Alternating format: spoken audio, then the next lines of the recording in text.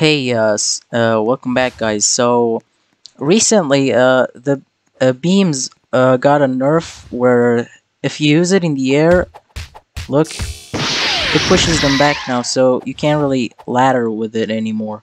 But I may have found a way to cheese it. You can combo extend again with it. I don't think this is 100% true or anything. I think they can escape, but as far as I know, if you do it right, you have a really high chance of pulling it off. So, like, look.